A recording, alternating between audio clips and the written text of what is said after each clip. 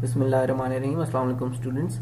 So this session is about using the program flow control instructions, how to use them and what are they used for. So in this specific video we'll be studying about the jump instruction.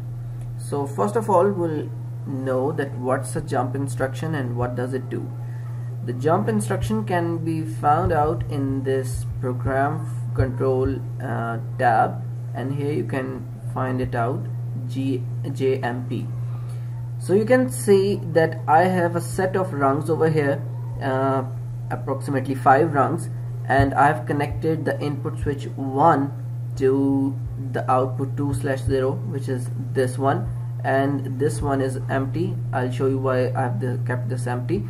And there is a rung 2 and 3 where I have input switches 2 and 3 corresponding to the output switches 1, 2, and then the 4th input switch corresponds to the 4th output switch. Now what I'll do is that I'll place this jump over here. You can see that if I delete it, I can also drag it out and place it over here. I want it over here.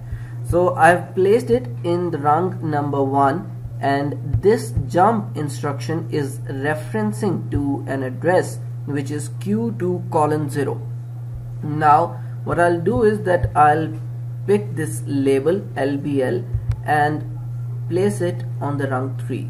Okay, so what I've done is that I've picked the jump component from this tab and I've placed it over here, and I've picked the label instruction component from here and placed it in the rung 3.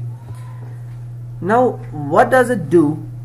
It simply controls the flow of instructions of power from this rung to this rung.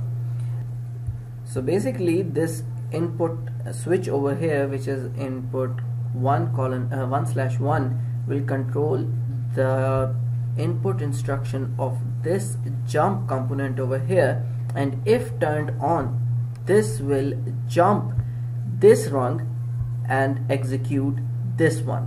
So this would be ignored, that is rung number 2 would be ignored, and the control would be sent to this Q2:0 rung 3. So let me run it for you and the thing would be clear to you.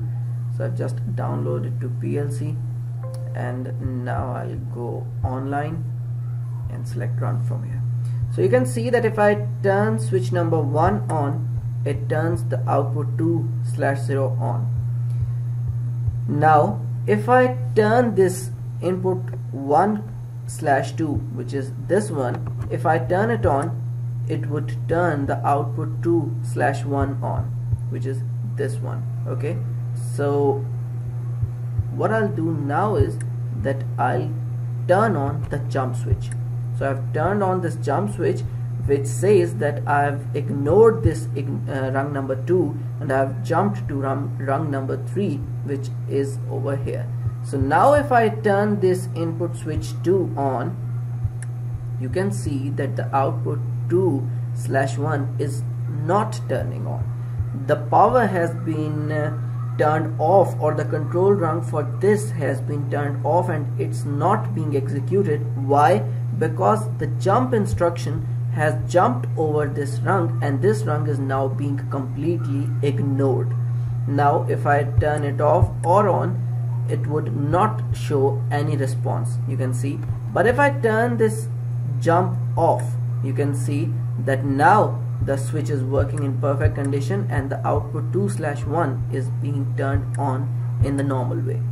Similarly, now I can turn the input 3 also on, input 4 also on, but these input 3 and input 4 are not being altered by this jump instruction.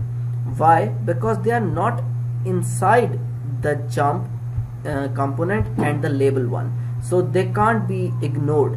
So whenever you want something to be executed in priority, if some condition goes true, you can use this jump label, and what will happen is that if you would turn this jump on, the rung that lies between the label and the jump instruction would be ignored. You can see that it's being ignored, and even if I turn the switch on, it stays off. Now the input switches that are far off or beneath or at the front of this label, they would not be controlled by the jump instruction. You can see that if I turn this input 3 or input 4 on, they are still being turned on easily because the jump has jumped to these rungs, and the control or the execution part is being handled by these switches. What is happening is only that this rung number 2 has been ignored, and it would not be used or be usable in this Logixpro program. So you can use this jump instruction in your lab tasks or the programs that you want to implement. So that's all about the jump instruction. I hope you'll be able to learn it fast, and if there's still any question or query, you can mention it in the comment section. Thank you.